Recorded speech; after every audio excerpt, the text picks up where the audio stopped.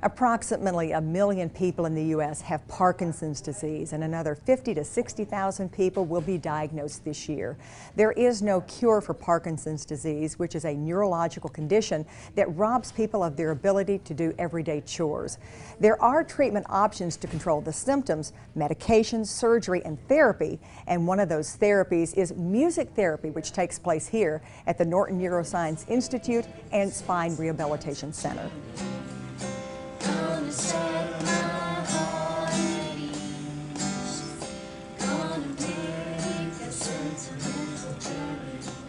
Music therapy is the use of music to achieve a non-musical goal. So for this Parkinson's group, we're focusing on using music to strengthen breath support and voice strength, and as well as fine and gross motor movements. So like you'll see the stretching and the tapping to the rhythms and playing different rhythms. With Parkinson's disease, it's almost like a person has lost some of their internal rhythm, and so things stop moving the way that they used to in kind of a rhythmic pattern. So using music, listening to music with a steady beat, playing music with a steady beat, and practicing all of those things, we're hoping to kind of compensate for that loss. And a lot of research has shown that music can help the brain rewire itself around parts of the brain that are damaged.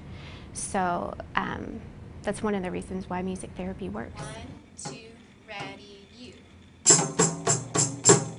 As far as the folks that are already coming to the group, I think that they're enjoying coming and being together with other people who have the same interests and also are having similar experiences with living with Parkinson's. And so they've kind of formed their own social network. Usually they don't want to leave once the group has ended because they want to visit with each other. I encourage them to come early, and if they want to stay late, they can.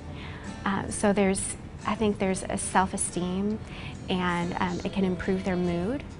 So I think that's really important for our patients, as well as building up their vocal strength and enhancing their motor movement.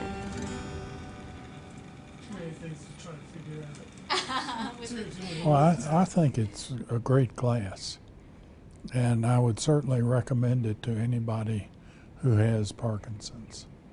Some studies show that exercise and music therapy are as effective as drugs in helping people with their motor skills. Now, if you want more information about the therapy program here at the Norton Neuroscience Institute, you can call 502-629-2501. For Get Healthy, I'm Jackie Hayes.